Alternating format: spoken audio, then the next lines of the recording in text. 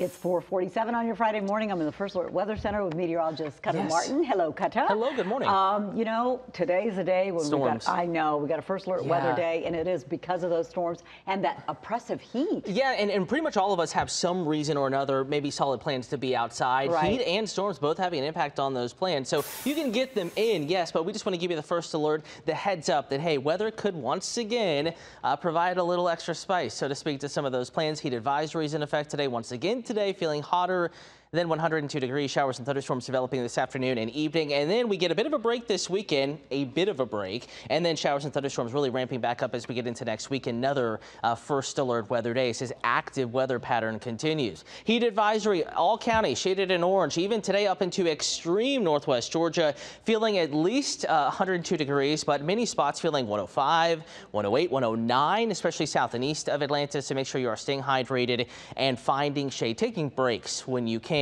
Stormy weather building in from the north and west. In fact, the remnants of this line of storms over Memphis, that is what will help kick off showers and thunderstorms amongst the hazy, hot and humid conditions across North Georgia and metro Atlanta later this afternoon. Speaking of hot and humid, it's still 81 degrees at Hartsfield Jackson, 72 Ellijay. Good morning, Athens. You're at 80, 77 in Eatonton. So by no means is this morning comfortable. Morning commute forecast for those that are having to go back into the office today. We're going to keep it warm, keep it muggy. A green light on the way in, though. Maybe a little bit of patchy fog in the river valleys, the low spots around the metro, but no significant visibility issues. Temperatures, again, right now it's already warm, but getting even hotter. This is what it's going to feel like this afternoon. 92 at 9 a.m. That's your feels like temperature. 101 at noon, 106 at 3 p.m. Today may actually feel hotter, believe it or not, than yesterday. So do keep that in mind. We're up to 93 or so, feeling even hotter. Stormy afternoon, a 70% chance of showers and thunderstorms in the first alert forecast. Away from the metro, upper 90s Athens, upper 90s Eatonton, even Helen at 90, Ellijay 93, Rome is at 97 degrees. This is all before showers and thunderstorms develop, and it will feel 5 to 10 degrees hotter than those listed temperatures. Hour by hour forecast, 3 p.m. We have spotty storms ongoing.